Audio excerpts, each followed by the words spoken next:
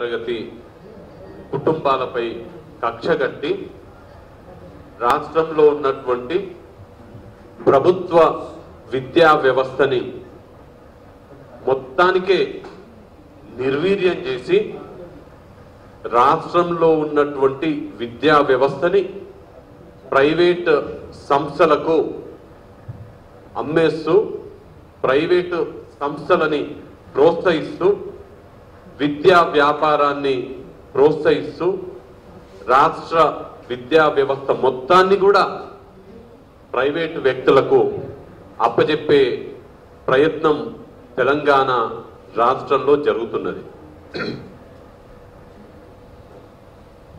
అనేక ఉదంతాలు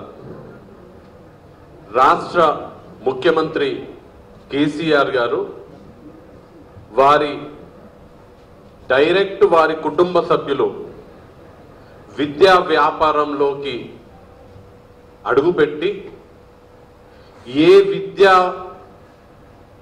వ్యవస్థ ఏ విద్యా సంస్థలనైతే తెలంగాణ రాష్ట్రం వచ్చిన తర్వాత తెలంగాణలో వారికి అడ్రస్ లేకుండా చేస్తామని ఎన్నికలకు ముందు చెప్పినారో, ఏ విద్యా సంస్థలకు పుట్టగతులు లేకుండా తెలంగాణ రాష్ట్రంలో చేస్తామని ఎన్నికల సందర్భంలో చెప్పినారో, అదే విద్యా సంస్థలలో పెద్ద ఎత్తున అక్రమ ప్రాజెక్టుల ద్వారా వచ్చే డబ్బులని వివిధ ప్రభుత్వ పథకాలలో అక్రమంగా ఆర్జించినటువంటి డబ్బుని ఈ ఆంధ్ర విద్యా సంస్థలలో పెట్టుబడులుగా పెట్టి పెద్ద ఎత్తున ప్రైవేట్ యాజమానాలని ప్రోత్సహిస్తున్నటువంటి ప్రభుత్వము కేసీఆర్ గారి డైరెక్ట్ కుటుంబ సభ్యులు.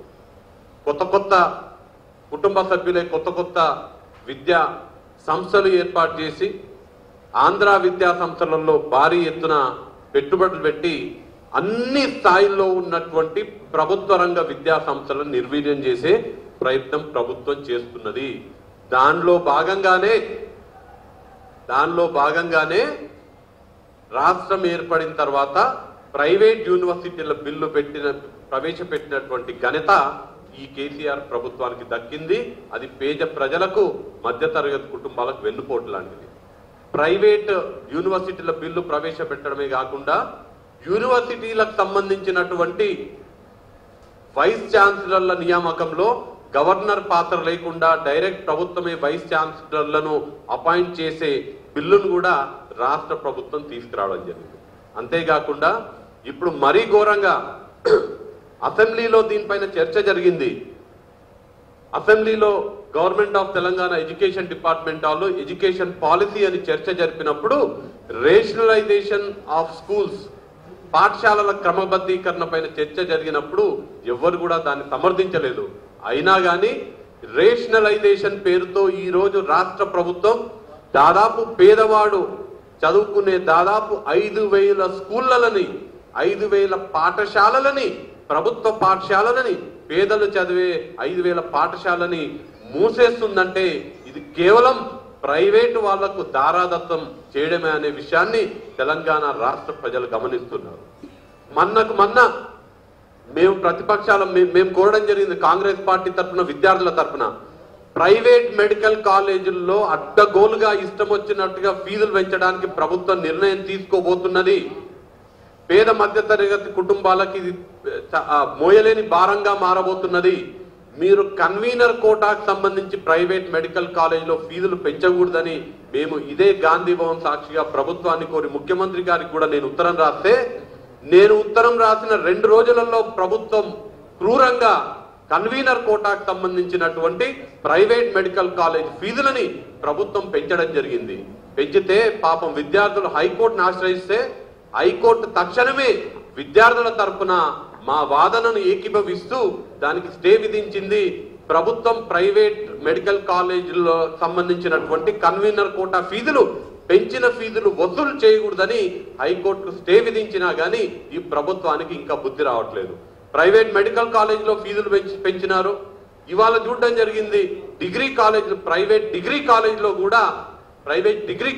కూడా ఫీజులు ప్రభుత్వం పెంచడానికి యోచిస్తున్నది.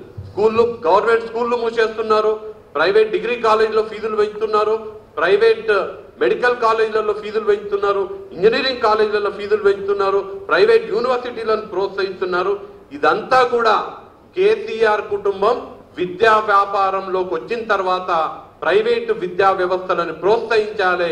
ప్రైవేటు విద్యా వ్యవస్థ ప్రోత్సహించాలంటే దానికి ఒకటే మార్గం, ప్రభుత్వ రంగంలో ఉన్నటువంటి విద్యా వ్యవస్థ, ప్రభుత్వ విద్యా వ్యవస్థని నిర్వీర్యం చేయడం ద్వారానే వారి లాభార్జనకు బంగారు బాటలు వేసుకోవాలనే ఉద్దేశంతో ఈరోజు రాష్ట్ర ప్రభుత్వం ప్రైవేటు విద్యా వ్యవస్థను ప్రోత్సహిస్తూ విద్యా కమర్షియలైజేషన్ ఆఫ్ ఎడ్యుకేషన్ ని రాష్ట్ర ప్రభుత్వం ప్రోత్సహిస్తుందనే విషయం తెలియజేస్తూ, మేము ఈ సందర్భంగా రేషనలైజేషన్ ని తీవ్రంగా వ్యతిరేకిస్తూ, పాఠశాలల రేషనలైజేషన్ పేరుతో మీరు మూసేస్తున్నటువంటి ఈ పాఠశాలను ఏదైతే మూసేసే ప్రయత్నం చేస్తున్నారో దాన్ని మేము తీవ్రంగా వ్యతిరేకిస్తూ ఈ సందర్భంగా మీ దృష్టికి ఒక విషయం తీసుకొస్తాను.